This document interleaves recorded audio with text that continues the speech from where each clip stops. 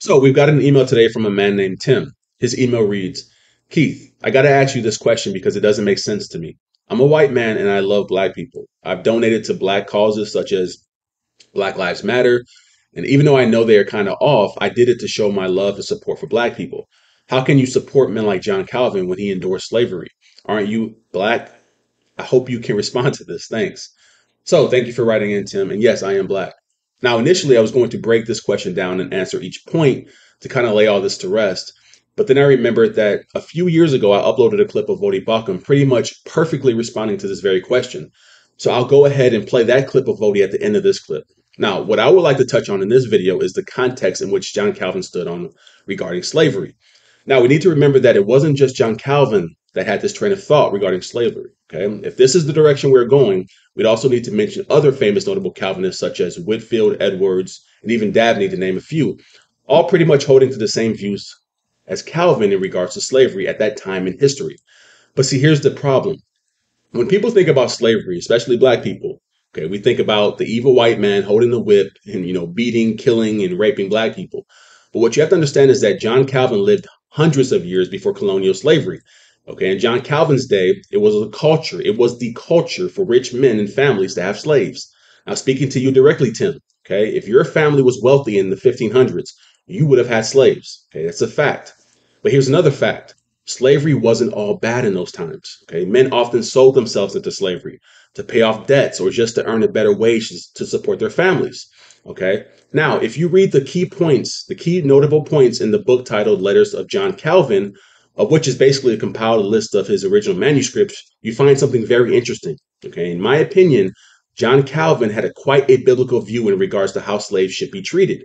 A great quote from John Calvin in that book is, "We as a people cannot overthrow structures of society, but we have a responsibility to treat others well within those structures to the glory of God." From what I can see through my research, if John Calvin did have slaves, he probably treated them well because he feared the Lord.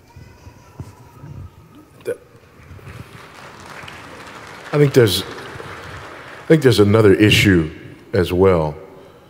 People bring up that and Edwards and slavery and Calvin and issues that he had, and I think one of the dangers in all of that is that we're assuming that, number one, there are some Christian writers, leaders, historical figures out there that weren't sinners, right? Because whatever Luther wrote, here's a newsflash, what he thought was worse. And I'm not talking about this issue. I just mean in general. He was a sinful man. He said sinful things. He thought sinful things. He did sinful things. But so are you. And it's always ironic to me that people want to dismiss Luther or Calvin or Edwards or whomever because of some issue that they find out about in their lives, but they don't disqualify themselves for things that they think and say and do.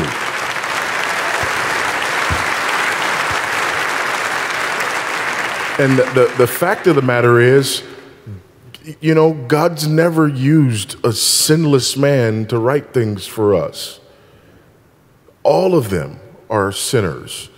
So unless you're getting ready to dismiss everything that's ever been written, be real careful about, whether or not somebody who writes things that are true and helpful should be dismissed because there are areas in their life where they were inconsistent and hypocritical, because that's all of us.